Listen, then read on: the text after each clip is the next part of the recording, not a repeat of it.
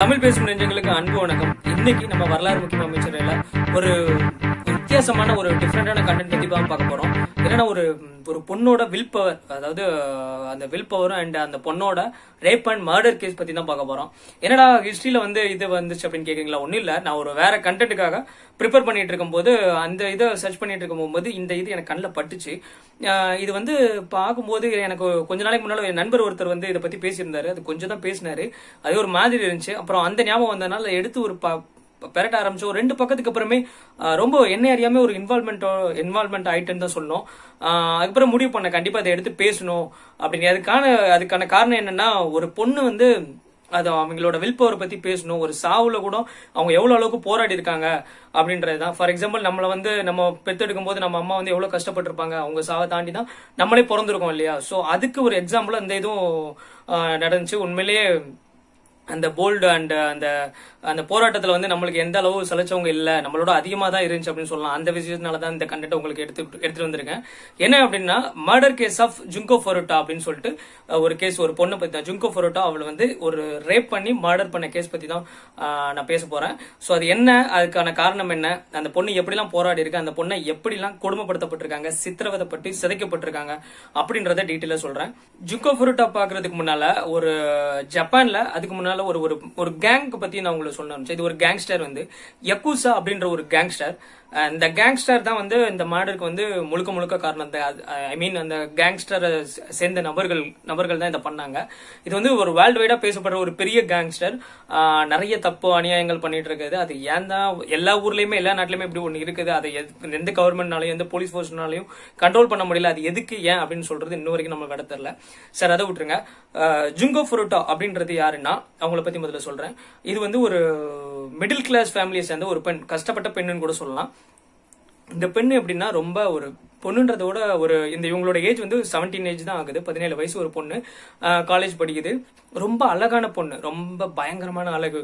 பார்த்தோன்னே எல்லா பசங்களும் ஒரு ஈர்க்கிற மாதிரியான ஒரு அழகு. ஏன் கேர்ள்ஸே பார்த்து பொறாமப்பட்டிருக்கிற, என்னடா இவ்வளவு அழகா இருக்காளே அப்படின்னு சொல்லிட்டு பொறாமப்பட்டிருக்கக்கூடிய அழகு. அந்த பொண்ணு ஒரு நார்மல் ஒரு கஷ்டப்பட்ட குடும்பத்தை சார்ந்த பெண்ணு. இவங்க படிச்சுட்டு இருக்கும்போது என்னன்னா, அந்த பொண்ணு பார்ட் டைம் ஜாப் பார்த்து தான் அவங்க ஸ்டடீஸா இருக்கட்டும் அவங்க ஃபேமிலியும் பாத்துக்கிறாங்க. ஃபேமிலிக்கும் ஹெல்ப் பண்ணிட்டு தன்னோட ஸ்டடீஸ்க்கும் தன்னோட ஏர்னிங்ஸ்ல இருந்து மட்டும் தான் பண்ணிட்டு இருக்காங்க. பார்க்கவே கொஞ்சம் ஒரு பரிதாபமா தான் இருக்கு. ஏன்னா அந்த ஊர்ல, ஜப்பான்ல அவ்வளோ அந்த ஒரு சிட்டில அவ்வளோ அதை ரன் பண்றது ரொம்ப கஷ்டம். இதுக்கு மத்தியில அவங்க ஸ்டடீஸை கண்டினியூ பண்ணிட்டு இருக்காங்க. அப்போ இவங்க அழகா இருக்குன்னு இப்ப சாதாரணமா இப்ப விண்ணை தாண்டி வரும் எல்லாத்தையும் சிம்பு சொல்லுவார்ல, முக்க ஃபிகர்னாலே அந்த ஆட்டம் போடுவானுங்க. அந்த மாதிரி தான் இப்போ ஒரு அழகா இருக்கனால இன்னும் நிறைய பொண்ணுங்க அவங்கள பின்னாலே ஃபாலோ பண்றதா இருக்கட்டும், ப்ரொபோஸ் பண்றதா இருக்கட்டும், அந்த மாதிரி பிரச்சனைகள் எல்லாம் போயிட்டு இருக்குது. அதுல ஒரு பையன், அந்த மர்டர் கேஸ்ல மொத்தம் 4 பசங்க இன்வால்வ் ஆயிருக்காங்க. அந்த 4 பசங்களோட பேர் என்ன அப்படின்னு சொன்னா அது வாயில நுழையில, சோ பார்த்து சொல்லிக்கிறேன். Hiroshi மியானோ, Jio okra, Shanxi Minato and யசுஷி வாட்டர்நைட். இதுல மியானோ அந்த மினாட்டோ அப்படின்ற 2 பசங்க தான் ரொம்ப இம்பார்ட்டன்டா இந்த கேஸ்ல வராங்க. இந்த 4 பசங்க என்னன்னா இந்த யக்கூசா கேங்கோட தொடர்புடையவங்க, டைரக்டர் லிங்க்ல இருக்கவங்க. இந்த பசங்களும் அந்த ஸ்கூல்ல தான் படிக்கிறாங்க. இதுல அந்த மியானோ அப்படின்ற பையன் என்ன பண்றான்னா, அந்த ஜுங்கோ ஃபுருட்டா ஃபாலோ பண்ணி போய் ப்ரொபோஸ் பண்றான். ப்ரொபோஸ் பண்ணும்போது அந்த பொண்ணு என்ன சொல்லுதுன்னா, மற்றபடி ரொம்ப ஆசாலாம் பிஹேவ் பண்ணல, ரொம்ப லைட்டா ஜென்டிலா இதுல இல்ல, எனக்கு இந்த மாதிரி கமிட்மெண்ட்ஸ் எல்லாம் நிறைய இருக்கு. சோ நான் இந்த ரிலேஷன்ஷிப் கூட இன்வால்வ் ஆக விரும்பல, எனக்கு நிறைய வேலைகள் இருக்கு, சோ என்னை டிஸ்டர்ப் பண்ணாதீங்க ப்ளீஸ் அப்படின்னு சொல்லிட்டு ரொம்ப நாகரிகமா தான் இது பண்ணிருக்கு. இந்த ரிஜெக்ட் பண்ண உடனே இந்த பையனால அதை அக்செப்ட் பண்ணிக்க முடியல. அக்செப்ட் பண்ண முடியலன்னா அவன் மனசுல என்ன தோணுதுன்னா, என்ன இவ பெரிய அழகி, நம்ம இது பண்ணாலும் ரொம்ப ரொம்ப தான் பண்ணிக்கிறா அப்படின்ற மாதிரி இவளை ஏதாவது பண்ணணும் அப்படின்னு முடிவு பண்றாங்க. சோ இந்த பசங்க 4 பேரும் கேங்கா சேர்ந்து என்னன்னா ஏதாவது பண்ணணும் அப்படின்னு முடிவு பண்றாங்க. இப்படி பண்ணிட்டு இருக்கும்போது ஒரு நாள் அந்த பொண்ணு டெய்லி நான் சொன்னேன் இல்லையா, பார்ட் டைம் ஜாப் பார்த்துட்டு தான், அப்புறம் ஜாப் ஸ்டடிஸ் முடிச்சுட்டு ஜாப் பார்த்துட்டு தான் வீட்டுக்கு போகும். ஒரு 8:30 அப்போ அந்த ஸ்ட்ரீட்ல போயிட்டு இருக்கும்போது ஒரு ஆள் நடமாட்டம் இல்லாத ஏரியா, லைட் ஸ்ட்ரீட் லைட் மட்டும் தான் இருக்கு. அப்போ இந்த மினாட்டோன்ற பையன் என்ன பண்றான்னா, அந்த பொண்ணு போயிட்டு இருக்க சைக்கிளை ஓங்கி எட்டி மிதிச்சிடறான். மிதிச்ச உடனே அந்த பொண்ணு போய் கீழே விழுந்துருது. அப்போ இந்த மியானோன்ற பையன் அந்த ப்ரொபோஸ் பண்ண இல்லையா, அந்த பையன் ஓகே சாரி, என்னோட ஃப்ரெண்டா எடுத்துக்கோ, நான் உனக்கு ஹெல்ப் பண்றேன், தரேன், நான் உங்களை வந்து ஒன்னு வீட்டுக்குள்ள டிராப் பண்ணிடுறேன், அந்த ஏரியாவே இப்படிதான் அப்படின்ற மாதிரி ஒரு கன்வின்ஸ் பண்ணி. நார்மலா வந்து இந்த மாதிரி சமயத்துல ஒரு பொண்ணு கிட்ட போகும்போது ஒரு பையன் வந்து இது பண்ணா அவங்க வந்து பாதுகாப்பை தான் தேடுவாங்க. ஏன்னா நீதி என்னன்னா பொண்ணுங்களுக்கு வந்து பாதுகாப்புக்காக படைக்கப்பட்டதுதான் பெண்ணோட பாதுகாப்புக்கு. ஸோ அதை வந்து தப்பா மிஸ்யூஸ் பண்ணிடுறாங்க. அப்போ அந்த நம்பும் போது அந்த பொண்ணும் இவங்க கூட போகுது. இவன் என்ன பண்றான்னா சைக்கிளை ஓட்டிட்டு போகும்போது வீட்டுக்கு போகாம அது பக்கத்துல இருக்க ஒரு வேர் ஹவுஸ்குள்ள விட்டுறான். வேற ஸ்கூல்ல போட்டி கதவு பூட்டிடுறாங்க. கதவு பூட்டின உடனே இந்த மற்ற பசங்களும் எல்லாரும் வந்துடுறாங்க. அப்பதான் வந்து அந்த பொண்ணுக்கே தெரியுது நம்ம ஏமாற்றப்பட்டிருக்கோம் அப்படின்னு சொல்லிட்டு. அப்போ வந்து இந்த பையன் வந்து இந்த பசங்க எல்லாரும் சேர்ந்து மிரட்டுறாங்க. என்னன்னா நான் இப்போ உன்னை வந்து நான் அடைச்சு வச்சிருக்கேன், நான் என்ன வேணா பண்ணுவேன், நீ எங்கேயும் வெளியே சொல்ல முடியாது. ஏன்னா வந்து நான் வந்து யக்கூசா அப்படின்ற கேங்கோட லிங்க்ல உள்ளவன், அந்த கேங்ல உள்ள மெம்பர் அப்படின்னு சொல்லிட்டு மிரட்டுறான். யக்கூசான்ற கேங் வந்து அந்த ஊர்ல எல்லாருக்குமே தெரியும். ரொம்ப அந்த அதை பத்தி கேட்டாலே கேள்விப்பட்டாலே ரொம்ப பயப்படுவாங்க. ஸோ இந்த பொண்ணு ரொம்ப சின்ன பொண்ணு தானே, ரொம்ப பயந்துருச்சு என்ன பண்றதுன்னு தெரியாம. சரி ஓகே, நான் இப்போ உன்னை வந்து ரேப் பண்ண போறேன், நீ வந்து அதை அக்செப்ட் பண்ணி தான் ஒன்றும் இல்லைன்னா அப்படின்ற மாதிரி மிரட்டுற உடனே அவன் அக்செப்ட் பண்ணிக்க, அந்த பொண்ணு அக்செப்ட் பண்ணிக்குது. ஃபர்ஸ்ட் இந்த பையன் ரேப் பண்ணிட்டு அதுக்கப்புறம் என்ன பண்றான்னா பக்கத்துல உள்ள ஒரு ஹோட்டல் கூட்டு போறான். ஹோட்டல் கூட்டு போயிட்டு அவங்க ஃப்ரெண்ட்ஸ் அந்த 3 பேர் இருக்காங்க, அந்த 3 பேர்கிட்ட இன்ஃபார்ம் பண்றான்.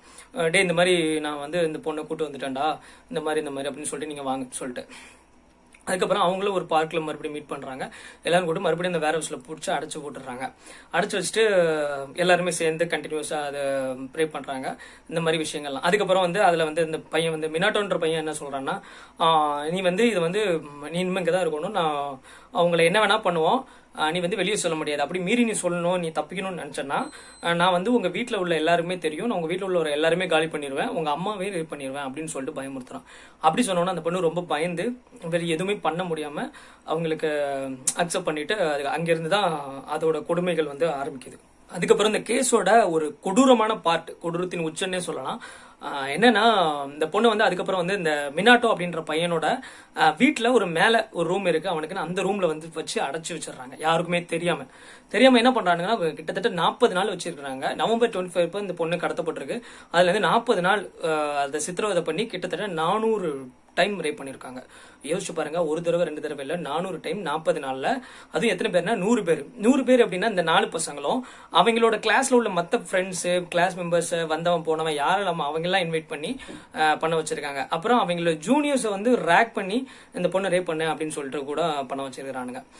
பண்ணிட்டு என்ன பண்ணானா அந்த 2 பசங்க அதுல வந்து ஒரு அப்பாவி பையன் என்ன பண்ணிட்டானா வீட்டுல போய் பயந்து போய் சொல்லிட்டான். அப்புறம் அவங்க வந்து போலீஸ்ல இன்ஃபார்ம் பண்ணாங்க. போலீஸ்ல இன்ஃபார்ம் பண்ண உடனே அந்த போலீஸ் வந்து இவங்க வீட்டுல இன்வெஸ்டிகேட் பண்ணது, இந்த மாதிரி இந்த பொண்ணு இங்க யாராவது இருக்காங்களா அந்த மாதிரி இருக்கலாம்னு சொல்லிட்டு ஒரு நார்மலா இல்ல யாருமே இல்ல அப்படின்னு சொல்றாங்க. ஏன் அப்படின்னா அந்த யக்கூசா கேங்க்கு பயந்து தான் சொல்றாங்க. அந்த மினாட்டோட அப்பா அம்மாக்கே இது தெரிய வந்தது. அப்ப என்ன பண்றாங்கன்னா நீங்க எங்கெல்லாம் வரக்கூடாது, அது கேர்ள் ஃப்ரெண்டு, நான் வருவா போவோம் அப்படின்னு சொல்லிட்டு சமாளிச்சுட்டு அப்படின்னு சொல்லிட்டு அவங்களே பயமுறுத்தி வச்சிருக்காங்க. ஸோ அவங்களும் யாரும் யார்ட்டையும் இன்ஃபார்ம் பண்ண முடியல. அந்த பொண்ணு என்ன பண்ணா 40 நாள் என்னென்ன பண்ணிருக்கானுங்கன்னா கேட்கும் போதே அப்படி ஒரு மாதிரி அப்படி ஒரு மாதிரி இருந்துச்சு. என்னன்னா முதல்ல அந்த பஞ்ச் பேக் இருக்குல்ல, பாக்ஸிங் நம்ம பிராக்டிஸ் பண்ணுவோம், அந்த பஞ்ச் பேக்ல இதை கட்டி தொங்க விட்டு பஞ்ச் பண்ணிருக்காங்க. அதுக்கப்புறம் தம்பிள்ஸை வந்து வயிற்றுல போட்டு அடிச்சிருக்கிறானுங்க. அதுக்கப்புறம் இந்த காக்ரோச்சஸ் எல்லாம் இருக்குல்ல, கரப்பாம்பூச்சை உயிரோட சாப்பிட சொல்லியிருக்கானுங்க அந்த பொண்ணு வாயில. அதுவும் சாப்பிட்டு இருக்கு வேற வழி இல்லாம. அதுக்கப்புறம் அந்த பொண்ணோட யூரினை அதே குடிக்க வச்சிருக்காங்க. காக்ரோச் சாப்பிட்டு யூரினை குடிக்க வச்சிருக்காங்க. பாருங்க எவ்வளவு ஒரு நரகத்துல எல்லாம் நம்ம கேள்விப்பட்டிருக்கோம், அங்க கூட இந்த மாதிரியான ஒரு தண்டனை இருக்கு, அது அவ்வளவுக்கு அனுபவிச்சிருக்கு. அதுக்கப்புறம் இந்த சிகரெட் இருக்குல்ல, அந்த சிகரெட்டை வந்து அந்த பொண்ணோட பிரைவேட் பார்ட்ஸ்ல வச்சு சூடு வச்சு எரிச்சிருக்காங்க. அப்புறம் அந்த பல்பு அப்புறம் வேற இந்த ஷார்ப்பான அந்த இதெல்லாம் ஆப்ஜெக்ட்ஸ் எல்லாம் வச்சு அதோட பிரைவேட் பார்ட்ல வந்து இன்செர்ட் பண்ணிக்கிறாங்க. அது அந்த அளவுக்கு எப்படி ஒரு 40 நாள் கண்டினியூஸா வரும்போது அதுக்கப்புறம் அந்த பொண்ணு ஒன் டே வந்து தப்பிக்க முயற்சி பண்ணான்னு சொல்லிட்டு அவ காலை வந்து ஆயில் ஊத்தி எரிச்சிருக்கிறானுங்க. இந்த மாதிரி ஒரு கண்டினியூஸா இப்போ 40 நாள் வரைக்கும் அந்த பொண்ணு இவ்வளவு தூரம் தாங்கி இருக்கு. கண்டிப்பா நம்மளால ஒரு நாள் 2 நாள்லயே பண்ண முடியாது, அதுக்கு வந்து இவ்வளவு நாள் பண்ணிருக்கு. அந்த சாப்பிட்ட சாப்பாடு கூட உள்ள இறங்காம வாமிட் பண்ணிருக்கு. அப்ப அந்த வாமிட் ஏன் வாமிட் பண்றேன்னு சொல்லிட்டு அதுக்கு அடி இப்படி மாறி ஒரு கட்டத்துக்கு மேல இவங்களுக்கு என்னன்னா இந்த தீக்காயம் இதெல்லாம் பட்டு பண்ணணும்னா அந்த பொண்ணு ஒரு பாதி இது ஒரு புணமாவே அடிச்சுன்னு வச்சுக்கலாம். பாதி இது வந்து அந்த உடம்புல அந்த கருகி வந்து அழுகுன ஸ்மெல் வந்துடுச்சு. அழுகுன ஸ்மெல் வந்தோடனே இவங்களுக்கு என்னன்னா அந்த ரேப் பண்ண அந்த மைண்ட் செட் வரும்போது வரல என்ன உடனே இந்த மாதிரியான விஷயங்கள்லாம் போட்டு டார்ச்சர் பண்ணியிருக்காங்க. ஃபார் எக்ஸாம்பிள் அந்த பொண்ணு வந்து ஒரு டாய்லெட் போறதுக்கு கூட மேலேருந்து கீழே வர ஒரு நிமிஷத்துல வர ரூமுக்கு வந்து ஒரு மணி நேரம் எடுத்துக்குமா, அவ்வளோ நடக்க முடியல, இது பண்ண முடியல. இதுலயுமே இந்த ஒரு கை மட்டும் தான் வேலை செய்யுமா. அந்த கை வேலை செய்யறத வச்சு அதுக்குள்ள என்னென்ன ஃபைனல் பார்ட் எப்படின்னா, இதுல வந்து ஒரு லாஸ்ட் மினிட் ஆஃப் ஜுங்கோ அப்படின்னு சொல்லலாம். ஒரு கேம் சேலஞ்ச் பண்றாங்க. என்னன்னா ஜான் 15th வந்து இந்த பொண்ணு வந்து ஒரு அந்த இறக்கிறதுக்கு ஒரு 2 நாளைக்கு முன்னால இவனுங்க வந்து என்ன கேம் சேலஞ்ச் பண்றாங்கன்னா, இதுல வந்து நீ வின் பண்ணிட்டேன்னா ஒன்னு நான் வந்து அந்த பொண்ணு வந்து இடையில இதுக்கு முன்னால என்னன்னா கெஞ்சுது, ப்ளீஸ் என்னால முடியல, என்னால இந்த டார்ச்சர் அனுபவிக்க முடியல, என்ன தயவு செஞ்சு கொன்னுருங்க, என்ன வாழ விரும்பல, என்ன கொன்னுருங்க அப்படின்னு சொல்லிட்டு கெஞ்சுது. உடனே இவனுங்க என்ன பண்றாங்கன்னா, சரி ஓகே நான் இந்த கேம்ல எங்களோட நீ ஜெயிச்சிட்டேன்னா உன்னை கொன்னுடுறோம், இல்லாட்டி நான் உன்னை விட்டுடுறோம் அப்படின்றாங்க. அந்த பொண்ணு வந்து அதுக்கு அக்செப்ட் பண்ணிக்குது, ஓகே நான் பண்றேன் அப்படின்னு ஒண்ணு. சோ கேம்ல அது சொன்ன மாதிரி என்ன பண்ணுதுன்னா அதுவே வின் பண்ணிடுது. அதான் ஒரு ஆச்சரியத்துல வந்து உச்சம் அப்படின்னு சொல்லலாம். இவ்வளவு உடம்பு முடியல, இது பண்ண முடியல, சுத்தமா எதுவுமே இல்ல உடம்புல. இந்த சாகரம் தருவாயில கூட அந்த கேம்லயும் கூட வின் பண்ணிருக்கு. இந்த பாயிண்ட் இந்த டாபிக் எடுக்கிறது இதுவும் நான் ஒரு முக்கியமான ரீசனா தான் பார்த்தேன் நான். ஏன்னா இவ்வளவு ஒரு விஷயங்கள்ல ஒரு பொண்ணால வந்து இவ்வளவு தூரம் பண்ண முடியுமா அப்படின்னு சொல்லிட்டு அந்த ஜெயிச்சதுக்கு அப்புறம் என்னன்னா அந்த வழக்கமான அவங்களோட ஈகோ அது ஜெயிச்சிடுச்சு, ஒரு பொண்ணு ஜெயிச்சிடுச்சு அப்படின்னு சொல்லிட்டு ரொம்ப இன்னும் கோவமாயி என்ன பண்றானுங்கன்னா இன்னும் அடிச்சு அந்த கம்பிலாம் வச்சு இது பண்ணி அது செத்துருது. செத்த உடனே அதுக்கும் சும்மா விடல, அப்புறம் போலீஸ்ல மாட்டிப்போமோ அப்படின்னு சொல்லிட்டு என்ன பண்றானுங்க, அந்த பொண்ணு வந்து கட்டி ஒரு டிராவல் பேக்ல போட்டு ஒரு வெளியில பார்த்தோன்னா ஒரு ட்ரக் வந்து இந்த சிமெண்ட் எல்லாம் வந்து ஈர சிமெண்ட் எல்லாம் ஏத்திட்டு ஒரு ஷிப்யார்ட்ல இருந்து இன்னொரு ஷிப்யார்டுக்கு ஒரு ட்ரக் போறதுக்கு ரெடியா இருந்திருக்கு. அந்த ட்ரக்ல அந்த சிமெண்ட் மூடையோட சேர்த்து இந்த டிராவல் பேக்கையும் போட்டு அனுப்பிச்சிடுறானுங்க. இவ்வளவு தூரம் அந்த பொண்ணு செத்தே போயிடுச்சு. இதுக்கு இடையில வந்து இந்த பொண்ணு வந்து நீங்க கேட்கலாம், ஏன் இவ்வளவு தூரம் நடந்து அவங்க வீட்டுல தேடலையா, அவங்களுக்கு தான் ஒரு ஃபேமிலி இருந்துச்சு அப்படின்னு கேட்கலாம். அதுக்கு என்ன பண்றானுங்கன்னா அந்த பசங்க ஒரு கட்டத்துல அந்த போலீஸ் அவங்க கம்ப்ளைண்ட் கொடுக்க போறாங்க. கம்ப்ளைண்ட் கொடுத்த உடனே அந்த போலீஸ் சர்ச் பண்ணும்போது என்ன பண்றானுங்கன்னா இவனுங்க தெரிஞ்சு அந்த பொண்ணை விட்டு கால் பண்ணி இன்ஃபார்ம் பண்ண சொல்றானுங்க. என்னன்னா மிரட்டி இது மாதிரி வழக்கமா நான் உங்க அம்மாவை கொண்டுருவேன், உங்க ஃபேமிலியே இல்லாம பண்ணிடுவேன் அப்படின்ட்டு. அதுக்கு வந்து நீ என்ன பண்ணணும்னா, நான் வந்து என்னோட பாய் ஃப்ரெண்டோட இருக்கேன், நான் ஓடி போயிட்டு என்னை நீங்க தேட வேணாம் அப்படின்னு சொல்லிட்டு அவங்க வீட்டுல பேசுறாங்க. அந்த பொண்ணும் பேசுது. சோ அவங்க அம்மா அப்பா வந்து இன்னும் கோவச்சிட்டு என்னடா அந்த பொண்ணு அப்படி போயிட்டா அப்படின்னு சொல்லிட்டு கோவச்சிட்டு அப்புறம் போலீஸ்ல இருந்து வாபஸ் வாங்கிடுறாங்க. அதுல இருந்து அந்த பொண்ணுக்கு கெட்ட பேரும் கூட அந்த ஏரியால இந்த பொண்ணு ஓடி போயிடுச்சு அப்படின்னு சொல்லிட்டு. சோ வந்து அவங்க ஃபேமிலிலயே எந்த ஒரு இது இல்லை இந்த மாதிரி. அப்புறம் இவனுங்க கொன்னே சொல்லி அந்த ட்ரக்ல அனுப்பிச்சிடுறானுங்க. இதெல்லாம் எப்ப தெரிய வருது அப்படின்னா, எதுக்கு வரைக்கும் எதுவுமே போலீஸ் கண்டுக்கல, எதுவுமே பண்ணல. எந்த மாதிரினா இப்ப ஒரு அந்த மர்டர் கேஸ் முடிஞ்சு ஒரு 2 டேஸ்க்கு அப்புறம் இந்த மினாட்டோன்ற பையன் என்ன பண்றான்னா ஒரு இன்னொரு கேஸ்ல மாட்டிடுறான். இவனோட வழக்கமான வேலைகள் என்னன்னா இந்த ரோட்ல நின்னுகிட்டு போற வர பொண்ணுங்களை கிண்டல் பண்ணிக்கிட்டு அதை கடத்திட்டு போயிட்டு ரேப் பண்ணி இப்படிதான். அப்படி இன்னொரு கேஸ்ல வந்து இந்த பையன் மாட்டிடுறான். அந்த மாட்டினதுக்கு அப்புறம் இவன் வந்து எந்த கேஸ்ல மாட்டிடுவோன்னே தெரியல. போலீஸ் வந்து விசாரிக்கும் போது இவன் வந்து ஜுங்கோ ஃபுருட்டாவை தான் கேட்கறாங்க அப்படின்னு சொல்லிட்டு இந்த நடந்தது எல்லாமே உளறின உடனே இந்த விஷயங்கள்லாம் இதெல்லாம் நடந்திருக்கு. இது எல்லாமே அவன் கொடுத்த ஸ்டேட்மெண்ட், வாயால கொடுத்த வாக்குமூலம், நாங்க வந்து இப்படி எல்லாம் பண்ணோம் அப்படின்னு சொல்லிட்டு. ஒரு கேஸ்ல மாட்ட போய் அது இன்னொரு கேஸ்ல திரும்பி அப்புறம் எல்லாருமே மாட்டாங்க. அது மூலமா தான் இந்த கேஸ் வந்து வெளியவே வந்துச்சு. அப்புறம் இது மூலமா இந்த கோர்ட்ல இது பண்ணி இந்த பையனுக்கு வந்து இவ்வளவு 17 வயசு தான் இந்த பையனுக்கு ஆகுதுன்றதுனால இவனுக்கு வந்து ஒரு 17 வருஷம் ஜெயில் தண்டனை கொடுத்தாங்க. அந்த கேங்ல இன்னொரு 20 பேர் வேற இந்த கேஸ்ல யாரெல்லாம் இன்வால்வ் ஆயிருக்காங்க, அந்த 100 பசங்க என்ன, அதாவது அவங்களோட இது என்னன்னு சொல்லிட்டு 20 வயசுக்கு மேலன்னா அவங்களுக்கு எல்லாம் ஆயுள் தண்டனை அந்த ஜப்பான் போலீஸ் டிபார்ட்மெண்ட் வந்து கொடுத்திருக்காங்க. ஓகே, ஒரு மனுஷன் வந்து உலகத்துல இப்படிலாம் இருப்பானா, இந்த அளவுக்கு ஒரு சைக்கோத்தனமா, இவ்வளவு ஒரு மிருகத்தனமா, இவங்க எல்லாம் மனுஷனே கிடையாது அப்படி பார்த்தா. அப்படிதான் எனக்கு தோணுச்சு இதை படிக்கும்போது. கேட்கும்போது உங்களுக்கும் அப்படிதான் ஃபீல் ஆகும்னு நினைக்கிறேன். இதுக்கு காரணம் என்ன, இப்படி இப்படிலாம் பண்ணணுமா? ஒரு பொண்ணு ப்ரொபோஸ் பண்ணா அவ அக்செப்ட் பண்ணிக்கல, ஓகே லீவ் இட், விட்டுட்டு போக வேண்டியதானே. ஓகே, அது இருந்தாலும் அது எப்படி அந்த லவ் பண்ண பொண்ணு அப்புறம் இவ்வளவு ஃப்ரெண்ட்ஸுக்கு இன்வைட் பண்ணி அந்த மாதிரி விஷயங்கள்லாம், அதான் முன்னாலே சொன்ன மாதிரி மனுஷனே இல்லை அப்படின்றதுதான் என்னோட கருத்து. இதுக்கு தண்டனை வந்து என்னவா இருக்கணும்னு நீங்க நினைக்கிறீங்க? எப்படி இந்த ஜெயில் தண்டனை 17 வருஷமா இருக்கட்டும், ஆயுள் தண்டனை இருந்தா மட்டும் போதுமா? அப்படி பார்த்தோன்னா அவனுக்கு அங்கன்னு ஒரு லைஃப் இருக்கு, அவன் போயிடுவான். அப்புறம் இவ்வளவு இந்த பொண்ணு அனுபவிச்ச அந்த சித்திரவதைக்கு அதுக்கு கரெக்டான அது பனிஷ்மெண்டா அப்படின்றது தெரியல. என்னோட கருத்து என்னன்னா, இது வந்து கல்ஃப் கண்ட்ரீஸ்ல பண்ற மாதிரி கண்டிப்பா இந்த மாதிரி கேஸ்னா உலகத்துல பொதுமக்களுக்கு முன்னால நிப்பாட்டி அவங்கள தலை தனியா முண்டம் தனியா வெட்டுறது இன்னொரு அப்படிதான் பண்ணி ஆகணும். அதுதான் வந்து கரெக்டான தண்டனை நம்புறேன். ஏன்னா அது பண்றவனுக்கும் சரி, அது அடுத்தது பண்ணணும்னு நினைக்கிறவனை பார்க்கும்போது சரி, அது ஒரு அந்த நினைவு வரும். அதுலயே வந்து பாதி தப்பு எவனுமே பண்றதுக்கு மனசு வராது. ஏன்னா ஒரு இதை இப்ப நம்ம கண்ணெதிரா பார்க்கும்போது பண்ண மனசு வராது அப்படின்றத நினைக்கிறேன்.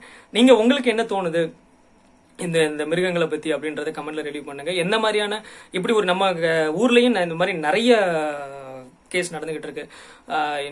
ரீசெண்டா வந்து பொள்ளாச்சி மேட்டரா இருக்கட்டும், இன்னும் நிறைய விஷயங்கள் நம்ம காதுல வந்து கேட்டுட்டு தான் இருக்கும். ஆனா அதுக்கு வந்து நம்ம கவர்மெண்ட் வந்து அதுக்கான பனிஷ்மெண்ட் கொடுத்துதான் என்னன்னு தெரியல. இன்னும் வரைக்கும் நிர்பயா கேஸ்ல பாருங்க, இன்னும் தீர்ப்பு வழங்கல. அதுக்கான இதுவும் போய்கிட்டு தான் இருக்குது.